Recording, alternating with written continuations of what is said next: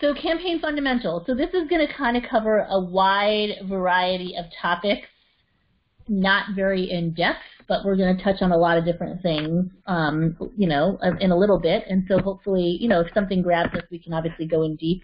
But what really, the genesis of this presentation was that in, I guess it was late November, early December, the CCC, the Coordinated Campaign Committee, which is the committee at the national level in the Green Party that supports and promotes candidates and campaigns.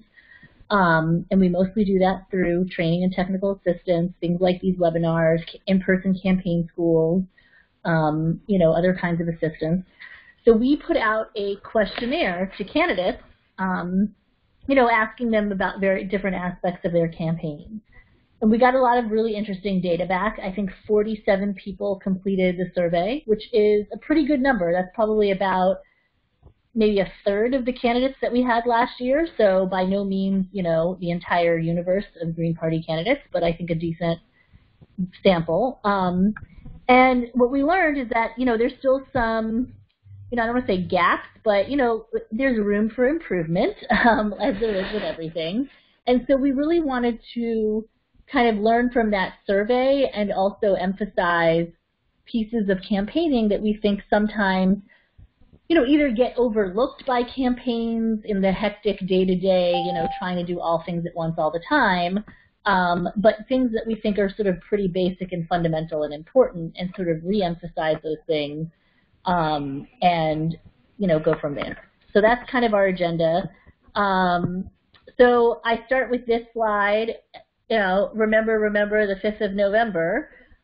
This year, Election Day is November 5th. And for most of you, if you're actually running for office this year, this is the goal, right? November 5th. So some of you might be in special elections, some of you might be not yet running for office, thinking about next year. But if 2019 is your year, it's November 5th. And so, you know, that's just something to keep in mind and realize that at this stage of the game on April 9th, we're talking about 7 months, right? So May, June, July, August, September, October, November, 7 months, not a whole lot of time to really get things in gear if you haven't already. So this is, you know, not for the faint of heart. There's a lot of work to be done ahead of us. Okay, so so what I promised in the advertising was that we are going to you know, talk about, like I said, a variety of things that we're just sort of going to touch on: kicking your campaign into gear, recruiting volunteers, using databases, developing budgets and raising money, using petitioning to build the campaign and not burn out, and then working with your local Green Party chapter. And certainly if other topics come up in discussion phase, that's fine. All right. So kicking your campaign into gear. So one of the interesting things that we learned from, you know, from the survey was that a lot of campaigns, and of course I don't have note mode in front of me. Oh, good. I have all this animation, which I don't want. Is that a lot of campaigns really didn't start until it was almost, I don't want to say it was too late, but like they didn't start until late in the game. And so, so I don't know if you're seeing this, but here in my notes, out of the 47 people that we surveyed, 16 people started their campaigns the year before. So these were 2018 candidates, and they said they started their campaign sometime in 2017. 7 people started in the January to March range, and then 21 people said that they started April or later. And so, you know, April is pretty late to start a campaign, but it can be done. And then within that, we asked a separate question. So not only when did you start your campaign, but when did it, quote unquote, feel like it took off? And 11 of those 47 people said that it felt like it never took off. So that's pretty telling. And so that is something that we obviously need to focus on, is really like, how do we build that momentum and get those campaigns not to just officially announced, but to really feel like they're taking off and getting going. And so my advice, having worked on several campaigns, is you simply have to start. Like, you can't talk about what you're gonna do, you actually have to just start doing. And you have to have a campaign team. And even if that's one other person right now, hopefully more, but like some core team, and you're building the boat as you sail. And so the core team can expand, more people can be brought on as you discover more volunteers who have expertise and who are really motivated. But you can't wait for some perfect point where once we have these 5 roles filled, then we'll start having regular meetings. Just start. Starting shows that there's momentum, and it helps get people motivated to join something that feels like it's already taking off. You really have to have regular meetings. You have to have, a focused group where everyone is getting together. And when I say everyone, I'm talking about that core team and making plans. What's the next event we're going to do? How are we going to raise money for the next thing? Are we going to hire someone? Who do we need? How do we get in front of that, media outlet? Whatever the question is, however you're trying to get things going, you need to have a regular meeting. Ideally, I would say weekly, but every other week at least, where you got an organized meeting, there's agendas, there's to-dos, there's follow-ups, so that if Joe says that he's going to do X, Y, and Z, if somebody following up with him 3 days later and said, hey, Joe, did you do X, Y, and Z? And really setting that accountability. And you've got to set that high standard of accountability early on. If people get a pass for, oh, well, I was really busy, it was a tough week at work, yada, yada, like, I'll get to that next week, that's maybe not a member of your core team, and I know it might sound harsh, but you have, at this point, there's 7 months. There's a sense of urgency here, and this is a high-stakes thing. This is not the long-term marathon race that is party building. This is the sprint to the finish line that is campaigning. And so if people are not ready to do the work that needs to be done in this moment in their lives, that's okay. I mean, you shouldn't make people feel guilty about it, but just say, thank you, let's find something else for you to do. Because this is the moment, it's all about this race and this moment and getting it done for November 5th. I think, I also think about, when you have as you build your campaign, there's sort of this inner circle and maybe a middle or medium circle and an outer circle, right? And so your inner circle, who are the people that you're immediate go-to people? If somebody approaches you for an endorsement or you have a questionnaire to fill out and you're not sure how to answer a certain question, who are the 3 to 5 people that you would go to immediately for what's your advice, right? That's your inner circle, your core team. And then there's maybe another, maybe another 10 to 15 people outside that team, hopefully, ideally, that's what you're building to, who are kind of in the loop and supporting you at high levels, but aren't in that almost day-to-day or week-to-week decision-making. And then there's sort of that larger, the base of support that you're trying to create and cultivate, that sort of larger outer circle. And so one thing that I will say, and I say this as someone who's probably on the cusp of I'm basically really in the middle circle right now for a local city council race here in Philadelphia. And what's nice is that I haven't been able to go to every meeting, but I'm still getting emails from the candidate and from the campaign manager talking about what's going on. And even though I haven't been able to participate in everything, it's making me feel wow, this campaign is doing stuff. It's taken off. It's there's activity and momentum. And so my other piece of advice of sort of how do you kicking a campaign into gear in some ways is a self-fulfilling prophecy. It feels like it's alive and there's stuff happening. If it's alive and there's stuff happening, and part of that is, I don't want to say fake it till you make it, but putting out some, emails occasionally and some content hey, there's a planning meeting next week. Hey, we're going to go petition at the supermarket on Wednesday. Hey, blah, blah, blah, blah, blah. Over-communicate with people And that will make it feel like, hey, there's a lot going on. This thing is exciting. I need to be a part of it. And then, the other thing is obviously to officially kick it off with either an event or a press release or, even just making sure your website is unveiled. All of those things are ways that you can kick your campaign into high gear or into gear at all. Questions, comments?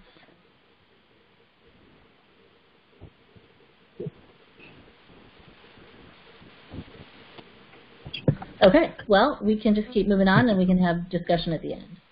Okay, recruiting volunteers. So switching gears. I just want all this at the, okay.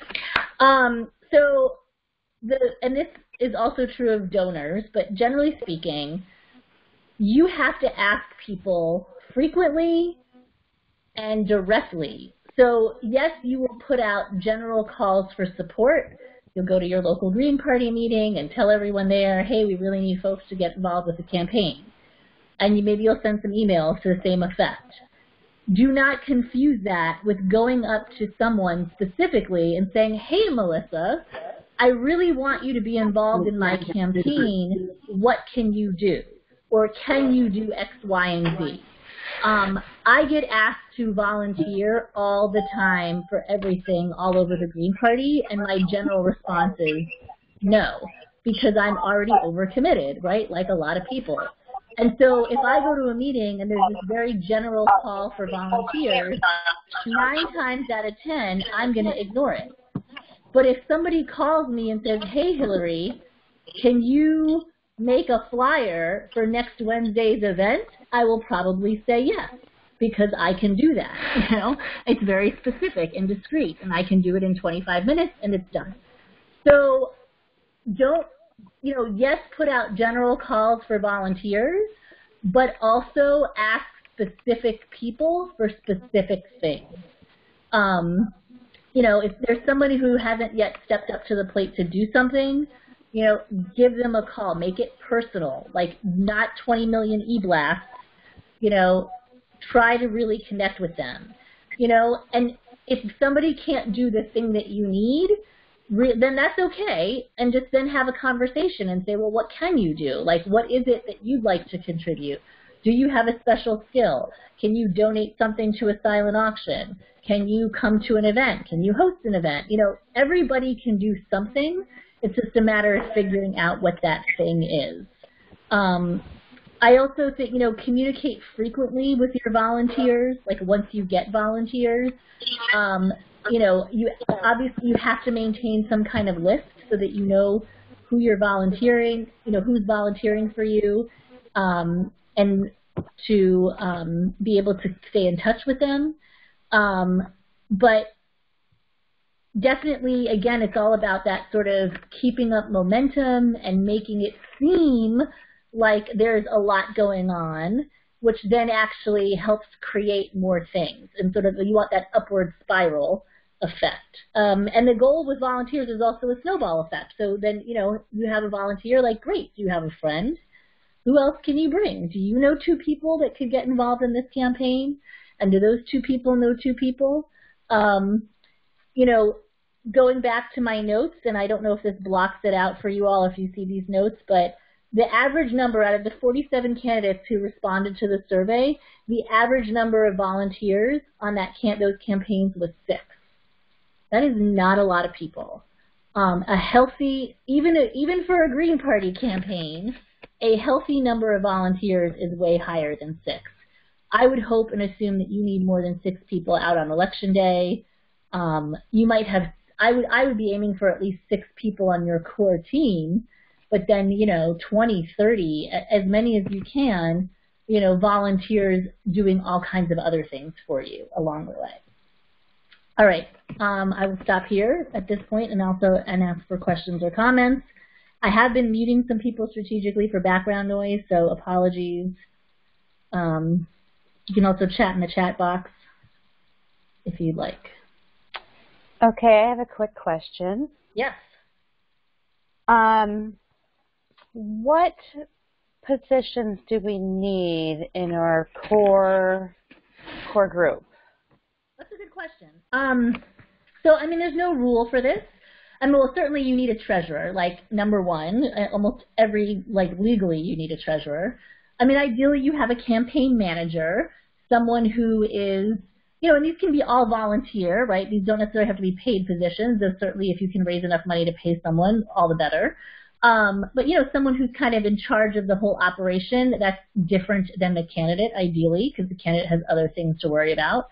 But, if you think about the big buckets of work in the campaign, volunteer recruitment, media, fundraising, platform and issues, election day and get out the vote operations, just off the top of my head, each of those sort of domains or buckets of work could have a lead person that is on your core team, right?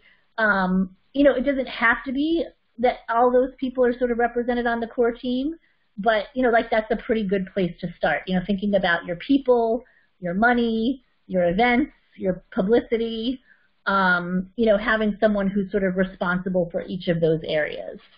So hopefully that answers your question. And then to some degree, it's just going to be like who you have around the table and what they're each willing to take on, and, you build with what you've got. But yeah, I would think about it kind of by function, if you will. And Stefania says, can you repeat that list one more time? And so again, off the top of my head, I'm thinking about volunteers, fundraising, media, platform and issues, events could be another thing. At some point, in some other PowerPoint, I have a whole long list of all the areas and domains of a campaign, but those I'd say are the big ones. Other questions or comments? Okay, let's go right along. All right, so switching topics yet again, using a database. So one of the questions we asked candidates was if they had any kind of centralized database that their campaign used to track volunteers, donors, and supporters. And the answers were 72% said no. So that is pretty shocking. Maybe it's also a question of wording. So perhaps when we say database, people think of something way more sophisticated than like an Excel spreadsheet. But, minimally, you need to keep track of who you're interacting with and for what purpose and what their contact information is, right? And so please, it should not be just in your phone, in your contacts, or on a scrap of paper. Minimally, it could be an Excel spreadsheet on your computer with name, address, email, phone, right? And role. Even better than an Excel spreadsheet on your computer might be a Google Doc, a Google spreadsheet in a folder that is shared with your campaign team. Everyone should be able to at least get to that level of sophistication because those tools are free. I think, obviously the sort of most sophisticated would be some sort of actual database versus a spreadsheet. Like Nation Builder has been popular in the Green Party for a while, but there are others. Some kind of cloud-based, a CRM, meaning a customer relationship management system.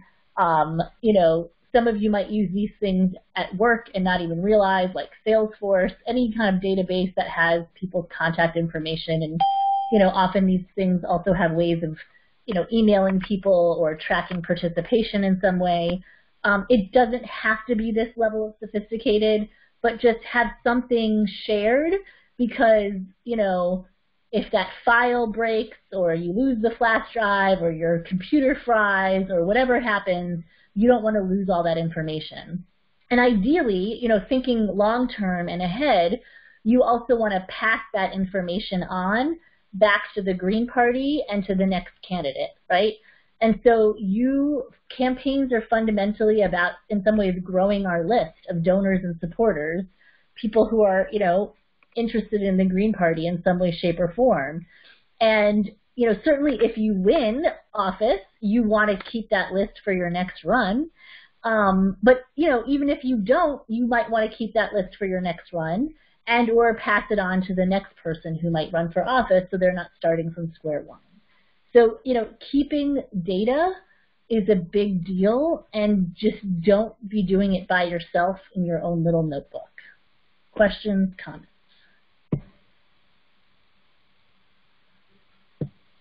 Okay. We're just going to fly through this and have a good conversation later. All right. Switching topics yet again, developing a budget and raising money. Okay.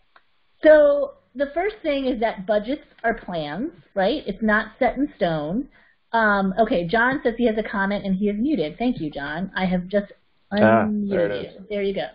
All right, thank you. The Google Sheet, I would say, is the best option for anybody that's between not computer literate and computer literate. That will get it done. Mm-hmm. Nation Builder is a little the user interface is difficult for anybody who's used to an actual database. I'll say that. I've tried learning it, and it's not fun for me personally to deal with, but it obviously has huge benefits. So that's the database is almost a difficult one to plan, and you'll learn a lot as you go through it. So yeah, thank you for that. So there's a lot of learning throughout all of this. There's running for office is a humongous learning curve for most people.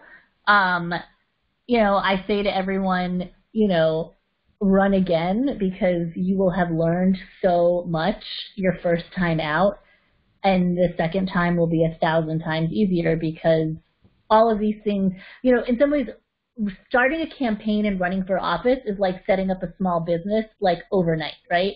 And, systems and procedures and ways of doing things that in any other business or organization take months and years to develop, you're sort of creating that, by the seat of your pants. Like, oh, that's how we email people. Oh, that's how we use websites. Oh, that's where we get our paper from. Or that's what, this is how we hire people and screen. All of these systems that, in any other place take time to develop, you're just sort of winging it off the seat of your pants in most cases. And so, just realize that you're winging it off the seat of your pants, and it takes, and in any other normal context, it would take a lot of time.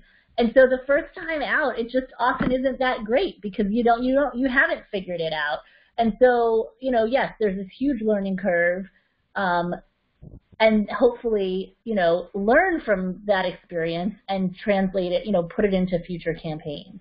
That's another reason why, and I know this is kind of along the side, but, when people, like, we had somebody who came to our local meeting last month, and so, or I guess it was our state meeting, and said he was really interested in running for Congress next year. And I was like, fabulous. You need to volunteer on someone's campaign right now this year. We have local elections going on in Pennsylvania. Like, do not wait. Do not sit in the sidelines building your plan and your strategy. Like, engage now. Get into the trenches. Work on someone's campaign. See what to do. See what not to do. Start meeting people. Build a base of support. Get people to know you and to see how it's done, and not reinvent the wheel next year when it's your turn to run for office. Okay, so developing a budget and raising money. So budgets, first of all, budgets are plans. They're not set in stone, but, it can be helpful so that at least when it comes to spending money, you're not winging it all along, the year, where, oh, we just raised $500, now what should we do with it? So, what I often recommend to people is to have like a 3-tiered budget, sort of a low, medium, and high. So like, okay, if we only raise $3,000, this is what we're going to do. If we raise $8,000, we're going to do this. And if we raise $15,000, we're going to do this. And obviously everyone's numbers are different. But 3,000 is apparently a magic number. So again, based on that survey that we did of 47 people, the average amount of money spent by those 47 campaigns was $3,000. 10 campaigns out of the 47 said that they raised $0. And it was clear from some of their answers that that was intentionally so.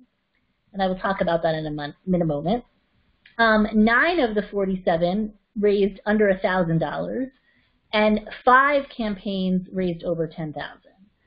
So, yeah, Green Party campaigns typically don't raise lots of money.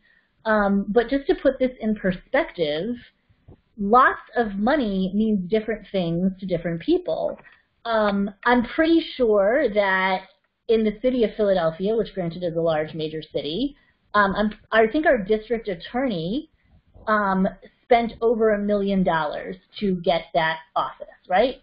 So I get that we as Greens want money out of politics, but what we really want is big money out of politics. We want millionaires to not buy elections, right? That doesn't mean that it's credible and believable that you're going to run for office on $0. Like, and this is just my soapbox, but like to me, that's not a badge of honor to say I raised no money. To me, that says I'm not serious as a candidate, because you have to connect with your voting public. You have to put flyers in their hands, put advertisements on TV, on billboards, on radio. You have to get your information out there. How will people know about you if you're not out and about campaigning? And 9 times out of 10, that means handing out stuff, putting out content, whether it's on a website. There's 100 ways to do it, and most of them cost money. And so, plan to raise money, try to raise money. Don't think like, well, I only spent $100 on my race, so I have some credibility. Like, no, I mean, to me, like, you're not taking it seriously, and you're not really trying to win. You're trying to have some win some purity contest of money out of politics. And that's not really what we mean when we say money out of politics. We mean big money, corporate money, individuals buying influence.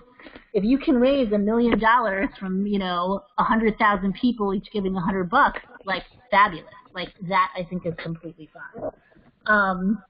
So anyway, have budgets, different tiers, try to raise money and get the word out, and then think about what your budget is in relation to your overall goals and objectives. And so, I do a whole nother spiel on goal setting for campaigns. I think, obviously everyone's goal at some level is to win, and that is a great goal. It may not really be realistic depending on the size of the race you're running, third-party voting history in your state, your city.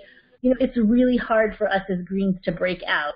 And so you might have a goal, a secondary goal, or even a primary goal that's simply about building the Green Party or promoting a particular issue. That might be a different goal than just simply winning. And if that's the case, think about your limited dollars strategically. So if you only have $1,000 and your goal is to win, you might spend that money on a literature drop in a particular neighborhood that has high voter turnout. But if your goal is to influence the debate on a particular issue, you might actually spend your money on, a series of Facebook ad buys that promote like your position on that issue. Or you might just spend your money differently based on what you're actually trying to accomplish. So just think about, what is it that you're trying to accomplish? What does it take to do that? How much money will it take to do those activities? And then that sort of backs you into a budget. Just like I think you should ask volunteers specifically and in person, you need to ask for money specifically and in person. Not necessarily in person, but, one-on-one. Again, I get asked to donate to all kinds of things all the time, and I mostly just ignore it because I'm already a sustainer. I give to the Green Party of the U.S., to my state, to my local. I already feel like I'm giving all over the place. But when somebody asks and says, Hillary, will you give me money for my campaign, I'm more likely to say yes. So ask specific people, specifically, personally, whether it's a phone call, I'd say not less than, you can do e-blasts, you should do e-blasts, but also you have to supplement with personal one-on-one, high-touch asking. the candidate is the one who really drives fundraising, and people do not want to hear this, but the reality, and this is like, you know, from running for office 101, this is how the Democrats and Republicans do it too, and libertarians and everyone else. The candidate spends, you know, in a professional, like full-on big money race, the candidate spends 3 hours a day fundraising. That's it. Like, it's like I'm going to make 3 hours of phone calls today. That's like, no one wants to do that. Trust me, I get it. And most candidates don't have the time to do that. And I'm not necessarily suggesting that, but just know, like, your candidate is your biggest asset in terms of raising money. And so everyone else should be doing everything else, but the one thing that the candidate can do better than everybody else is generally raise money. And so, you know, trust me, when Jill Stein calls you and says, hey, will you give money for X, Y, and Z, people open their checkbooks. You know, there's something magical about hearing from the candidate themselves. So and this is what I told my city council candidate here in Philly. I was like, you know, she's like, how do we start getting money? And I was like, you need to, the list of 100, you make a list, and this is the candidate, makes a list of 100 people that they know personally, not, you know, in the Green Party, but like their mom, their cousin, their third grade teacher, their kid's babysitter, your dentist, your next door neighbor, whomever, people you interact with on a personal level. You make a list of 100 people and you ask each one of those people for money. And, you know, it makes a lot of people like cringe. Like, it's like the worst thing in the world is to have to ask people for money. You have to think of it as giving people an opportunity to contribute to your campaign. And the reality is that 9 times out of 10, not everybody, but most people, like, I guarantee you that if I was running for office, my hairdresser would give me $100, not because she's a green and gives a crap about any of my policy positions, but the woman has cut my hair for 20 years, and she would just feel obligated out of a personal sense of, you know, like knowing me, to give me money. And so that's how you start. You start with your network. And obviously some people's networks are wealthier than others, but you just keep asking, and maybe you're not asking for 100, maybe you're asking for 10, maybe you're asking for 1,000. But, you know, there are many people who will support. You will be surprised at your crazy Republican uncle who you have no agreement with, who will still give you money because you're in the family. Now, that's obviously not the case for everyone, but it is often, you know, people are surprised at who will give, but they have to be asked. All right, any other questions, comments there? Okay. And then just one more thing about budget, because it was in my notes. Out of the 47 campaigns, 4 of them had at least had one paid staffer. I mean, that's not even saying full-time, just somebody paid at some level, and 1 campaign had 2. So generally speaking, in the Green Party, we're running very low-dollar campaigns with almost no paid staff. And again, that's not necessarily a badge of honor. You know, to me, it's a sign that we just need to get more sophisticated. And we're getting there. You know, every year we're getting more sophisticated than we were. But we have to, you know, we have to keep stepping up our game. Because we're not going to win otherwise. And that's the whole point here. All right. And the last couple of things, petitioning, and not every state and every campaign has to do this. So it really just depends on your, you know, ballot access laws where you are. But in many places, you have to petition to get on the ballot, and it often is a very like, oh, we have to petition, you know, laborious task that just feels, you know, almost as onerous as asking people for money is to go out door to door or at the, on the street corner and ask people for their signatures. But you really have to, like, shift your thinking and your mindset, and maybe you're already doing this, and really think of it as an opportunity to campaign. And so petitioning can give you an excuse to, be communicating with volunteers. So, again, I just got an email, and it was from another volunteer, so kudos to my city council candidate who's not doing it all by themselves, who was like, hey, I went out, I found this list of, like, every summer festival coming up in Philadelphia. street fairs and, whatever, and here's this long list of things, and it was an Excel document, and she sent it out to about 20 of us, and it was just like, here's petitioning opportunities for the next 3 months. That's great. It's another thing to be communicating with volunteers. It's another way to show that there's momentum, and maybe I'm not the average person, but, I was like, ooh, I don't know the person who sent me that email, I have no idea who they are. That's great. That means this candidate is bringing new people into the mix. People who maybe are her personal friends that are helping out and not necessarily Greens, but that's great. We're growing the base of support.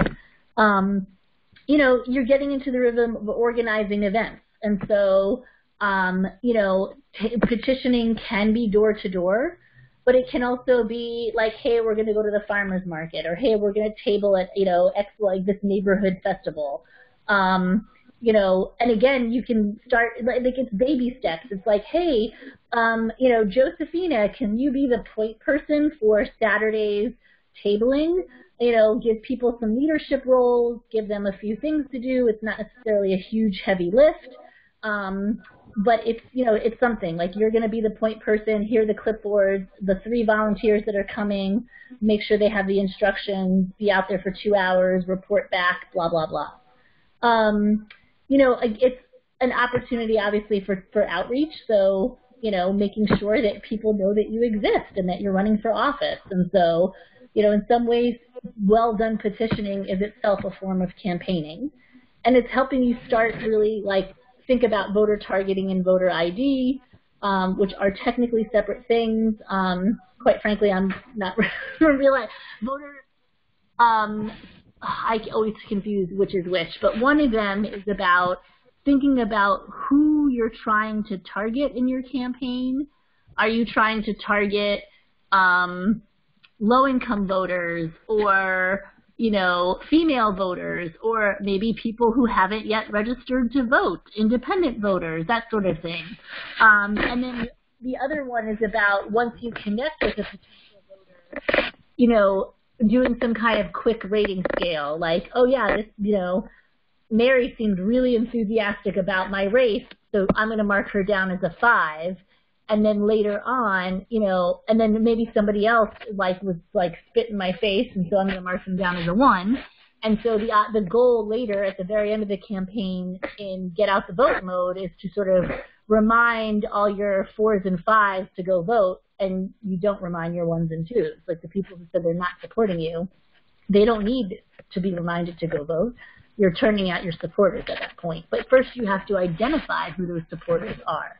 And so again, petitioning is a way to be out there and starting to kind of get feelers for who is supporting you. And it's just a great way to connect with voters and talk with people and sort of, in some ways test out messages, and people will ask you, questions about your policy positions, and, you have responses, and some of those responses may not work so well.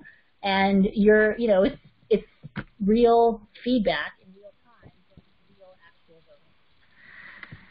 All right, I think the last thing here before we wrap up, yes, practice talking points, is working with your local Green Party. So this is something that tends to get people pretty riled up on, I would say, both sides, and having been on both sides, the party side and the campaign side, there's sort of no one right answer. But at least in my experience, the ideal scenario, and I'm sure there are differing opinions out there, is that, so, legally, the party and campaigns are 2 separate entities, right? So, the party is a registered political organization that raises money and does campaign finance reports, and then campaigns are separate legal entities that also raise money, but then file completely different and separate campaign finance reports. The party chair is not necessarily the campaign manager. The local party treasurer is not necessarily the campaign treasurer. That doesn't mean that the party leadership isn't central to a campaign. It could very well be, and I've seen that many times, particularly when the party reaches out to someone and is like, hey, Paul, will you be our candidate for governor? And then, it sort of feels like because the party asked, the party's sort of shouldering all the responsibility. But ideally, that's not what happens. Ideally, the campaign is its own entity that thrives and grows on its own, connected to but separate from the party.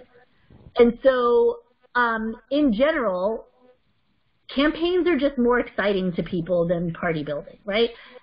I use this metaphor all the time. Running the party is like running a marathon, right? It is a never-ending, long slog, and there's always work to be done. There's always another thing to do. There's always, another campaign cycle. There's no end, right? Campaigns are sprints. Campaigns have a built-in sense of urgency, like November 5th, that's the goal. Like, that's the target we're running towards. And for whatever, it's a contest. There's going to be a winner and a loser. And for whatever reason, that seems to get the American psyche sort of responds to that. People get really excited about campaigns in ways that they don't get excited about joining the party as a whole. And so in general, from the party perspective, the role of campaigns is to sort of cast that wider net and to sort of break out and get more people excited in politics than normally are. And so, look at how the Stein campaign helped the Green Party of the United States. Like, our list vastly expanded because she was out there, with the visibility in the momentum of a presidential year, getting people excited in ways that just didn't happen the year before when we were doing all the same things we were doing, but nobody was paying attention, right? So campaigns, that's the role of a campaign, is to sort of generate that excitement and reach a wider audience. And so, a good campaign will grow beyond the party, right? There will be members of the core team who are not necessarily party regulars. There will be volunteers who are new, donors who are new, who are not necessarily registered Greens. That's okay. But you're building the base. You're trying to hook people in, and this is one of the ways to do that. And I think on the flip side, a good local party is still really involved, right? It's not like, oh, well, the campaign has its own organization and momentum and they're doing their own thing. Good luck, somebody else has got that, we don't have to worry about it. The party still has a responsibility to its candidates, often particularly around getting them on the ballot, but forming that core base of support, and most importantly, having the institutional knowledge of what it takes to do this. And so, candidates, first-time candidates, should not have to be figuring out, well, what paperwork do I need to file with the Board of Election? What's the campaign finance reporting like? What's the schedule? How do I get on the ballot? How do I do this? Who's a good vendor to get, lawn signs from? Hopefully, the party and people who have done this before on previous campaigns have learned some of those things and can pass that knowledge on to the candidate, and will also be the backbone of support, the core volunteers who you can always count on to show up at that event, to write a few checks, to be there on election day. Unfortunately, there was a lot of comments, and I don't know if you guys can see this, but so one of the questions we asked was was your local Green Party essentially the majority of your campaign operation, one of many groups that were activated, or essentially non-existent in your campaign? And it was all over the spectrum, but trending more towards non-existent. So 31 out of 47 candidates said that their Green Party helped them, quote unquote, very little, which is really sad and disappointing. Now, in some cases, maybe they don't have an actual local, which is very possible. 5 campaigns hit that sweet spot where it was the Green Party was one of many groups that got mobilized. And then for 11 candidates, it was the backbone, a great deal of support. There's no right answer here, and things evolve and change. My own local has been all of the above for different candidates at different times. We've been the backbone, we've been hardly involved, and we've been one of many groups. But in that sweet spot really is that one of many groups, sort of like playing that early critical role, but then hopefully the momentum goes beyond the party and grows and gets more people involved. I guess the final thing I'll say, which was completely unrelated to any of the things I talked about, was just that it came out of the survey, which I thought was interesting, was that one of the questions we asked to the candidates was how much time did you spend on average on your campaign, and the average answer was 25 hours a week. Now, before you freak out, we asked that like in November, December, and so recency might mean that like, okay, like in October, November, they were spending a lot of time.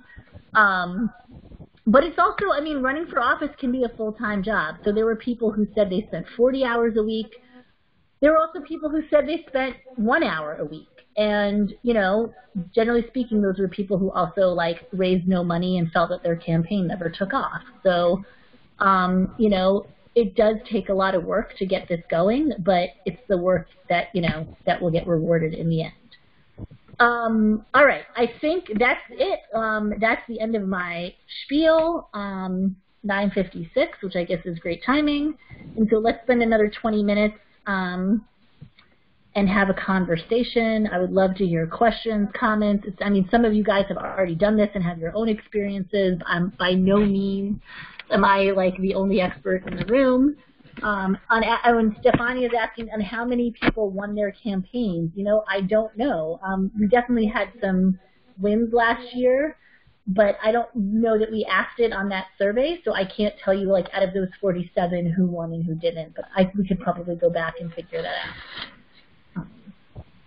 All right, I'm going to strategically unmute folks unless there's a lot of background noise. And I know, I know I covered like 20 different things very quickly, but it was meant to be a broad sort of overview.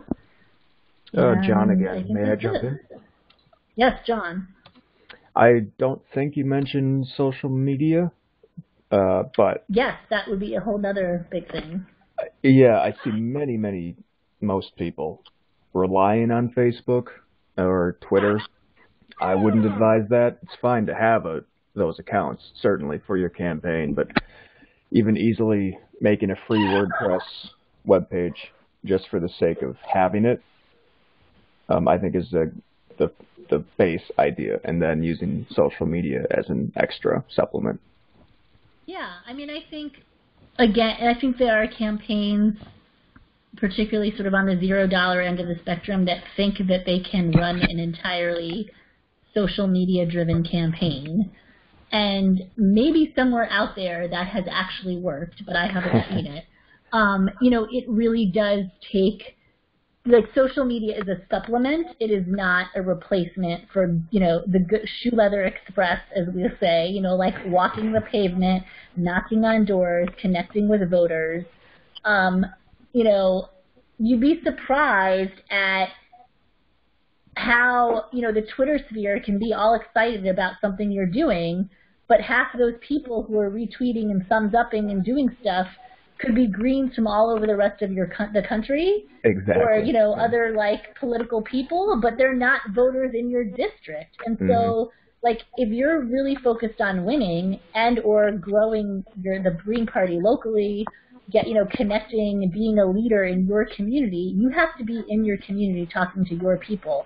And so one of the things, like, we often get this, issue, like the annual national meeting is coming up in Salem, Massachusetts in July. I highly recommend everyone to attend. But I don't really. Like, I highly recommend random Greens to attend. But if you're running for office this year, don't go to Massachusetts in July. You should be in your district campaigning. Like, you should have more important things that you need to be doing in your community than going and hanging out with Green Party members from all over the country, as fun and as awesome as that might be. Send somebody else on your team to go do that. But yeah, it's hard to, especially now because it's so easy to just like something and post something and put content out, but it is not the same as, actual old school campaigning. Carol is asking about free WordPress. What sites do you recommend? We did do a whole webinar on websites. There's all kinds out there. So, I mean, I know Wix, and Cindy is recommending blogger.com. You could use WordPress. You know, if you want to bite the bullet and pay for something like Nation Builder, like it is both the people management as well as a website. I don't know for sure. I want to say the cheapest is like $30 a month, which, you know, for 7 months, 12 months, like, you know, it's a few $100s, which is generally speaking a good investment.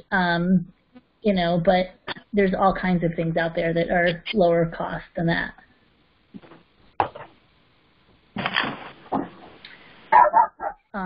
Yeah, I mean, there's sort of different blogging software. So one thing that I'll mention, I hear a barking dog. Sorry, Carol. One thing that I will mention is that we do have an archive of other webinars that we've done on various topics. So hopefully you can see my screen. If you go to gpus.org, so not gp.org, gp.org is the more public-facing website of the Green Party. gpus.org is the more internal-facing. So this is where, like, committee information and, you know, meeting minutes and, like, all kinds of boring stuff like that is. But here in, there's one more person I'm going to need here, committees, and then coordinated campaign committee. And one day we will get a nicer looking website. And then webinars. And this is where, so after tonight's call, I will download the recording and put it up here. There's a couple of videos and other webinars from previous months and years that I recommend. And so this first video is yours truly in Orlando doing a campaign school training in Florida from a couple of years ago. Erin Fox as the co-chair of the CCC doing a whole video, I think, on goal setting, so other things we've talked about. And then there's also recordings of these webinars. One, you know, treasurer stuff, if you've got somebody who's not sure about how to be a treasurer.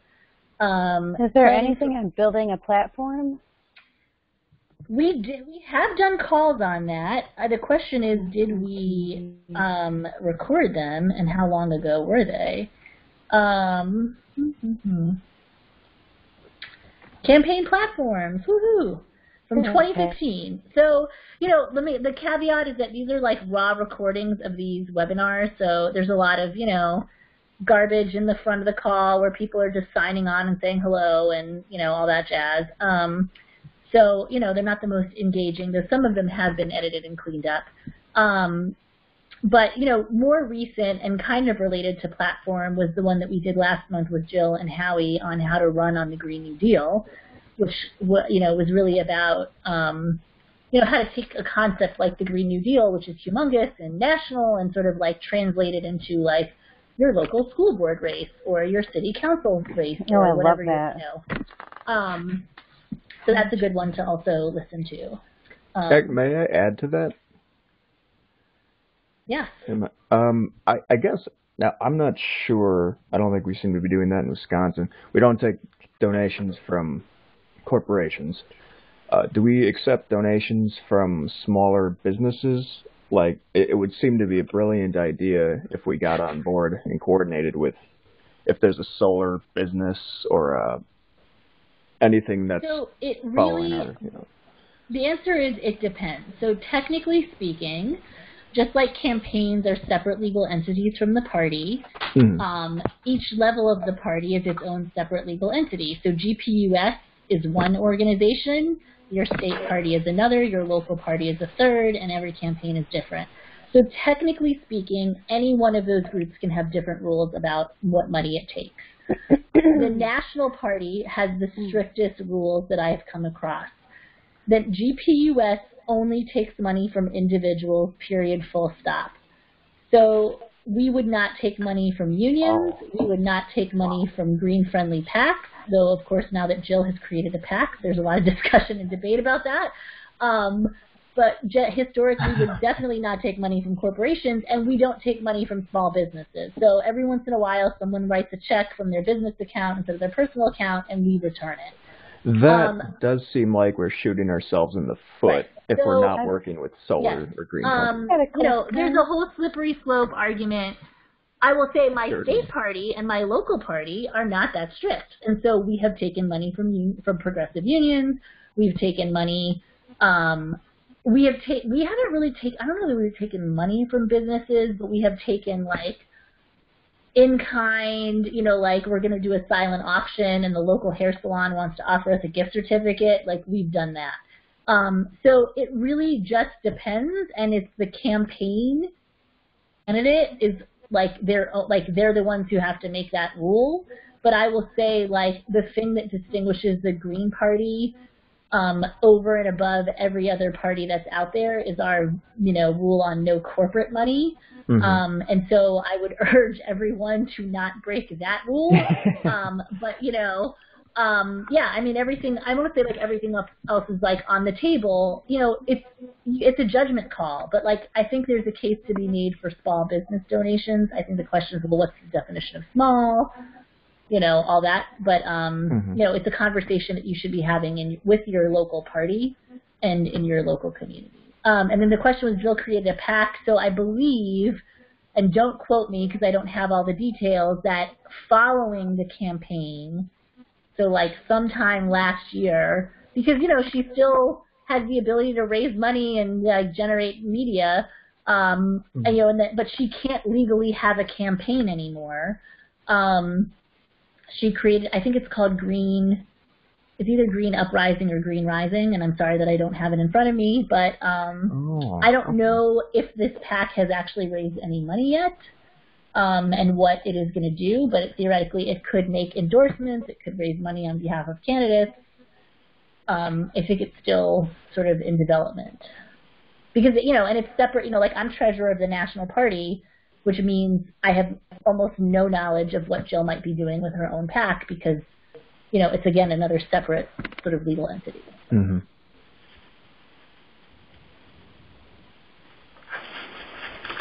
Thank you, Cassandra. So she put in the link here. And let's check it out. Jill introduces Green Uprising. So there you go. So check it out. And yeah, so there's all kinds of things out there. But this gp.org public-facing website versus gpus.org internal website. I will say I'm glad that both of those are at least encrypted web pages. gp.org was not last year. Yeah, you mean that whole SSL thing? Yeah, it's important, especially if people are submitting personal information. So that's good. I think we finally got Nation Builder to do that. So I'm happy to keep answering questions. I don't know if there's anything else from the CCC on the call tonight, but yes, go right ahead. That's Stephanie again? Yeah.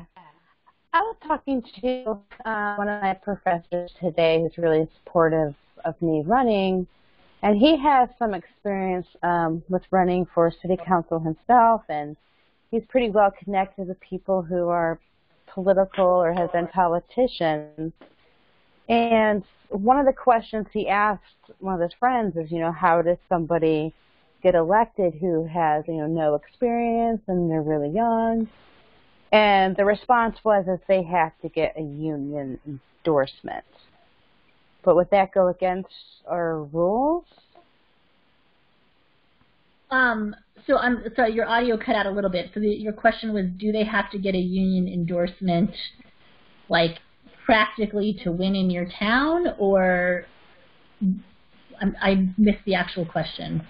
Yeah, that was the response from his friend, that in order to win, you're not going to be able to win without union endorsement. Well, certainly that can be very possible. In many parts of the country, certainly not all of them, unions still have a lot of political power. Certainly here in Philadelphia, it's the city is 80% Democratic. It is heavily a union town. You know, union endorsements definitely matter. The unions put lots of, not only do they write checks to their candidates that they endorse, they also put a lot of bodies out on the street on election day.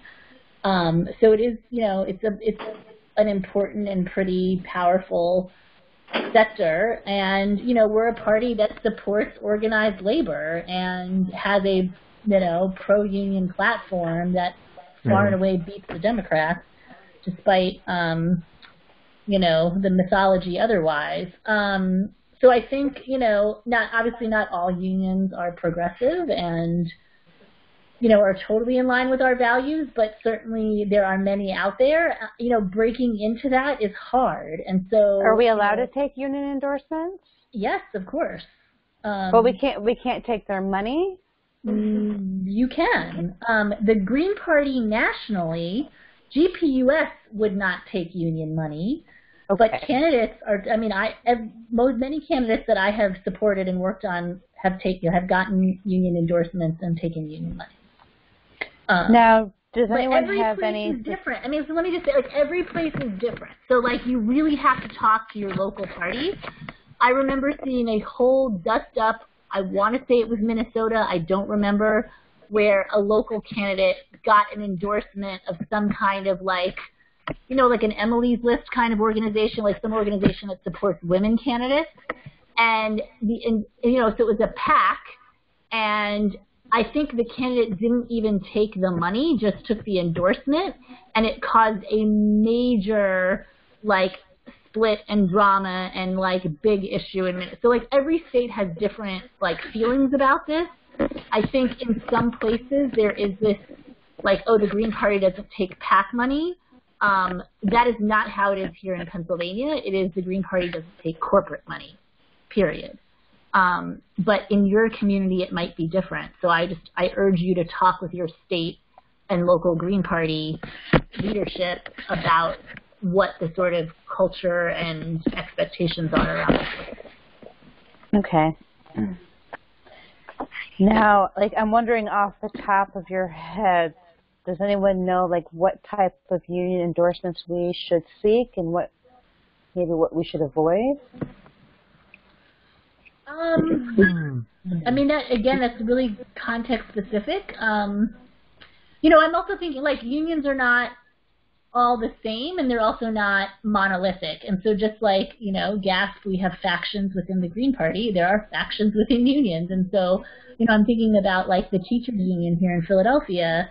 You know, there is an independent, progressive, you know, more left-leaning, like, wing of the union that does not have control. Like, they have not won their their internal elections, but they're sort of like a very dominant faction within the union.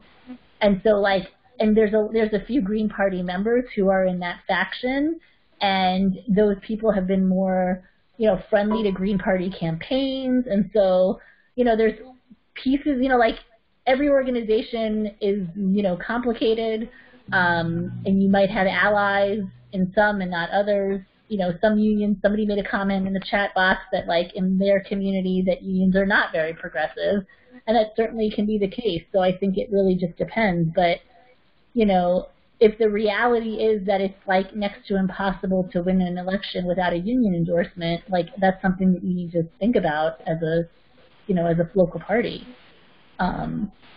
But, you know, there's no rule. I mean, like, someone will be the first person to win without that endorsement. But you know, as Greens, like, we're allies of labor. Like, we should be getting union endorsements. You know, it's complicated. It's hard. Thank you. Barbara Stack.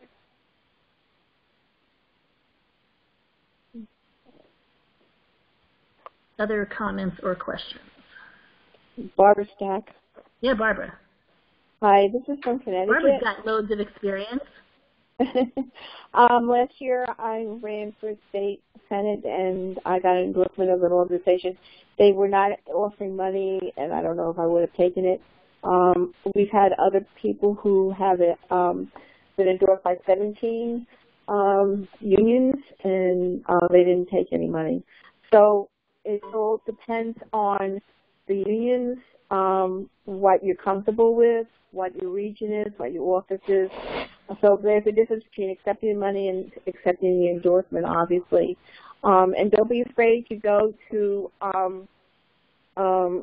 all the unions you can get a hold of, and sometimes you'll be surprised. We had somebody who went to postal workers union, and they said, why do you want to come to see us? No candidate has ever come to see us in our 50-year history of being a union. And he said, well, let me just come and talk to you. So he went and talked to him, and he got the endorsement.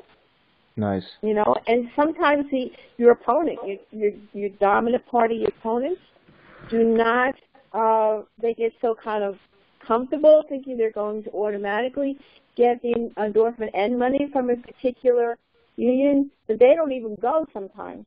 And then, like, we had an instance where our candidate got the endorsement of a particular union.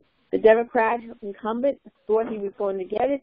He didn't go to be reviewed by the union, and the union said, hey, I'm sorry, we already endorsed somebody. You lost your opportunity. You never even applied.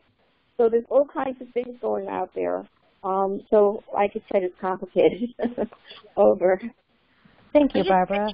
Yeah, and that's a really helpful perspective. I would say, one thing to think about, I mean, this is, for me, when I think about, like, should we take money, let's say, from Jill's PAC, and just because it's Jill, does that suddenly make it, like, okay, no matter what?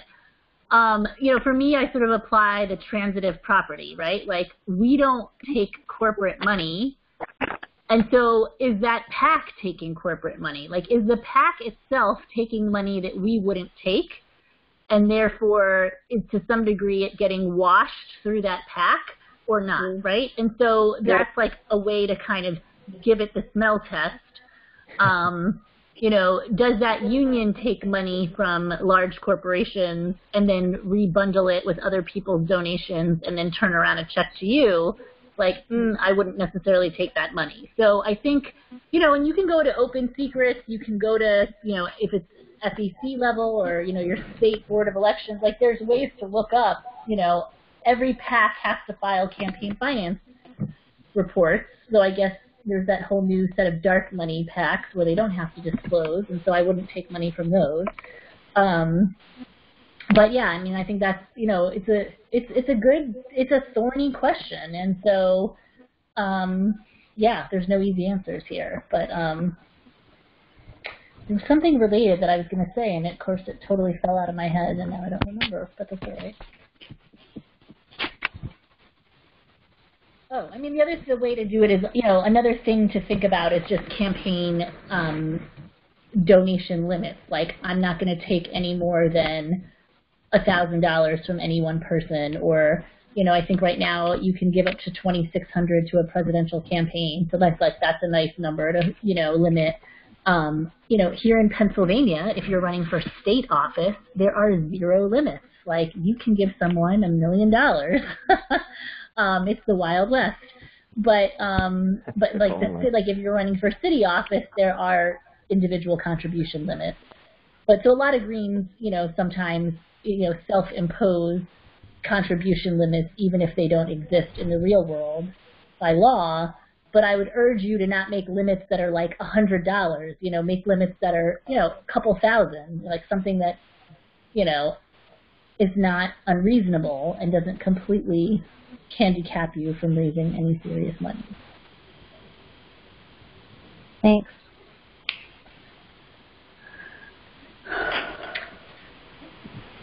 All right. Well, it's almost 20 after 10, at least on the East Coast, so I don't know. I'm happy to end it here. Certainly people should have my contact information from the website where you registered for the call. I can also be conveniently reached at treasurer@gp.org, and I'm happy to, just answer questions and help any candidate with some of these basics. So good luck. Thank you. Get out there and just roll up your sleeves and get started and do the work. Take care. Thank you. Thank you all. Good night.